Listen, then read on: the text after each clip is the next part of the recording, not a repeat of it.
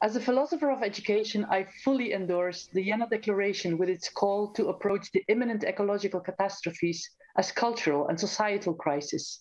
We humans are unraveling the fabric of life. So, yes, we need social sciences and humanities when facing those crises and arts to question the vision that equals human progress with our capacity to exploit nature. For that vision has brought us in such a dire strait. Yes, changing the curriculum is needed, but let's be honest, that is a very sluggish process. Meanwhile, young people today no longer trust the school. They are well informed, well organized, and very motivated. So I believe the Jena Declaration goals can be achieved much faster if we tap into that potential.